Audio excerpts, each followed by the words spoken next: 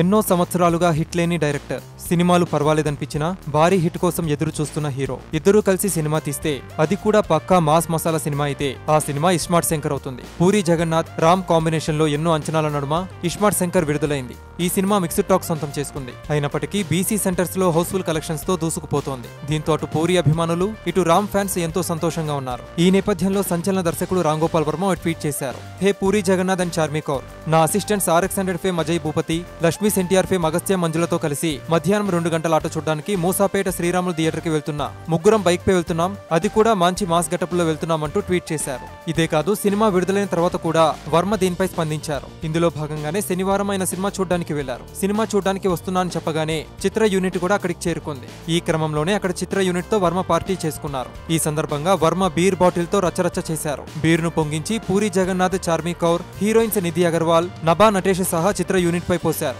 అంతేకాదు చివర్లో తాను కూడా మిగిలిన బీర్ మొత్తానికి పోసుకున్నారు. దీనికి సంబంధించిన పలు వీడియోల్ని ట్వీట్ చేస్తూ, నేను పిచ్చోని కాదు, ఇస్మార్ట్ శంకర్ నన్ను పిచ్చోని చేసింది, కాబట్టి మీరు పూరిని చార్మిని నిందించాలి అంటూ రాసుకొచ్చారు. ప్రస్తుతం ఇది ట్రెండింగ్ లో ఉంది.